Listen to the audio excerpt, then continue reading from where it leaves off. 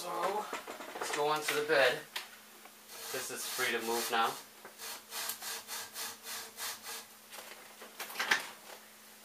And for the bed, I just have 4 of these really long screws here, a spring, and a lock nut. Not sure if I indicated lock nuts for the hardware list, but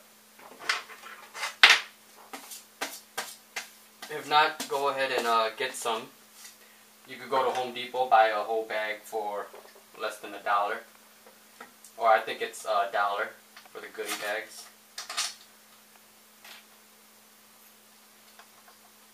Or you might have some around. For the plants, I think they're supposed to be 440. What I'm using here is actually 632 because the Ace by my place did not have them long enough. I needed them 2.5 inch, I think, and the longest they had for 440 was 2 inch. So I had to go with the 632, is it? So you basically just lock it down like this. This blue tape was just here to indicate the position of the bed. This corner here. Let's tighten this while we're at it.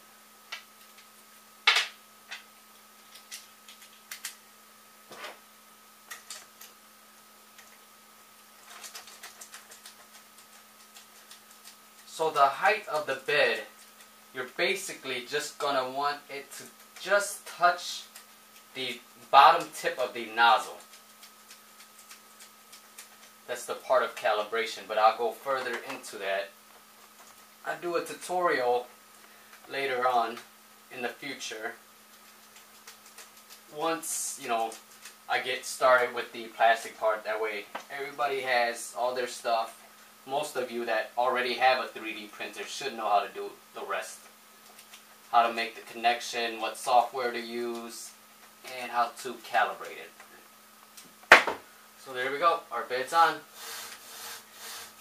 This is our Y, our Z, which is this here, goes up and down. This is our X. This goes here. No, we're not done. We have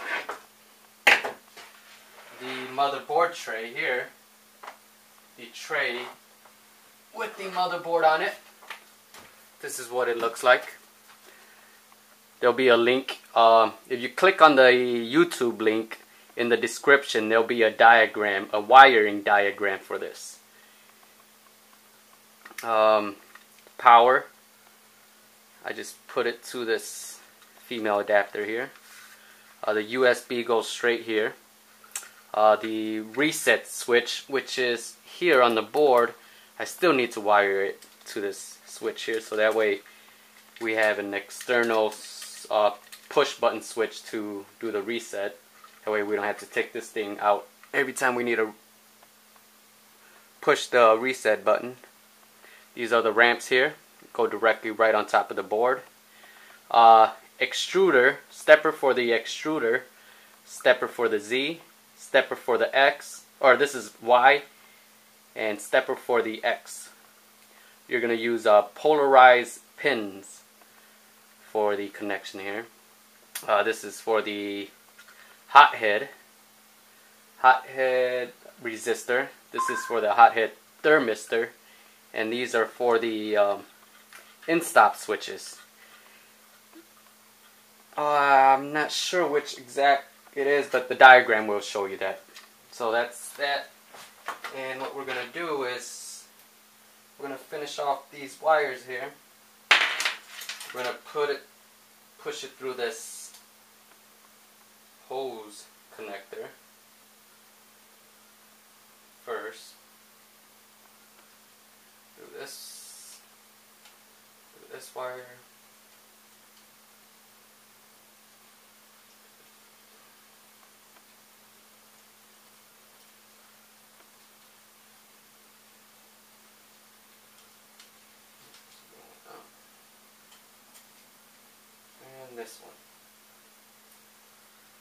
Now we have all 6 wires through. The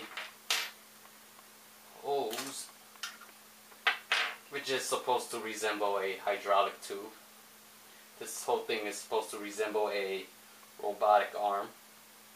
And these holes are the hydraulic tube.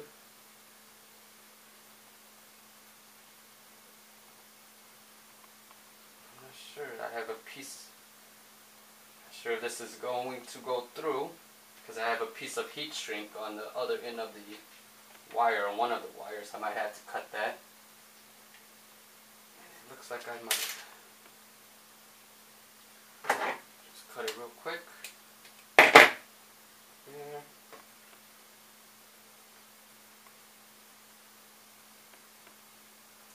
That's a lot easier.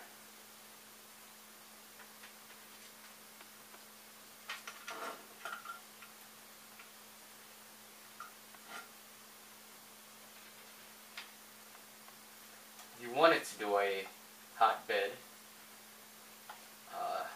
simple. Just bring the wires down through this. You might have to do another one of these holes, which is not hard. I got everything through here. Everything is through. Push it. Screw this on.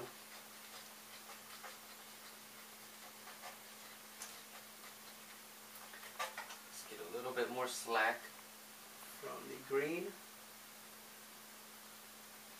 yellow, red, and blue. Alright, that's good. This goes into the motherboard tray. First we're going to have to put it through this. Another hose connector. I believe there is 1, 2, 3, 4, 5, 6 hose connectors. These are fairly cheap. They're under $1 each.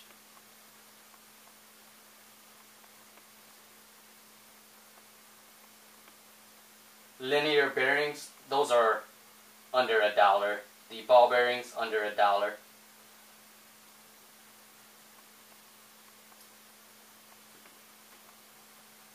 A lot of parts, but most of them are not expensive.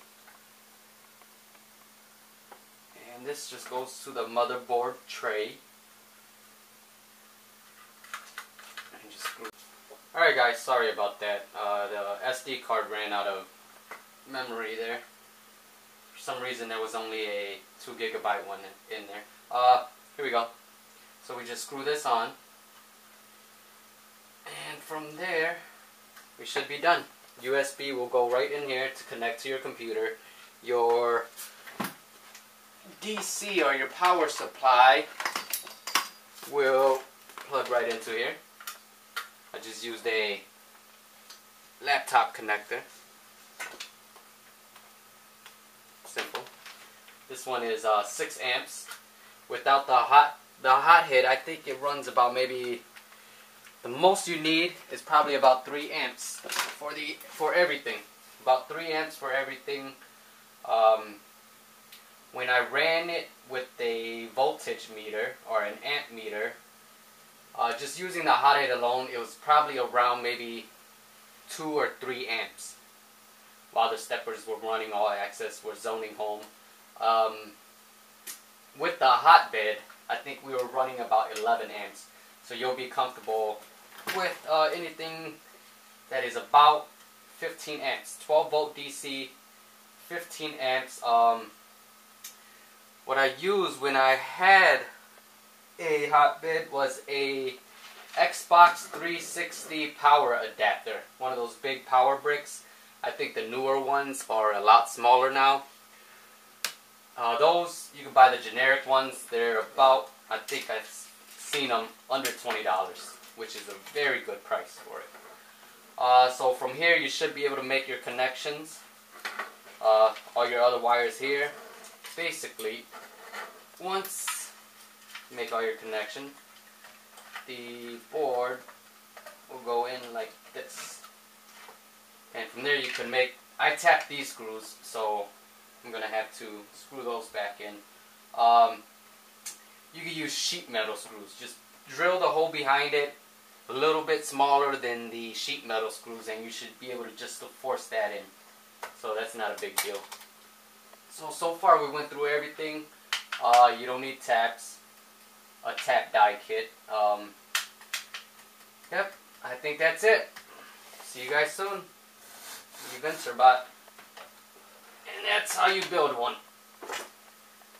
There you go. We have our X, or Y, or Z, hothead. The hothead, yeah, I still need to do that. Simple. It's actually going to be an SKP file of the diagram, but the parts for the hothead should be out there that you could purchase. The only hard part is probably the peak, but they have that available also. That's it. Hope to see you guys soon.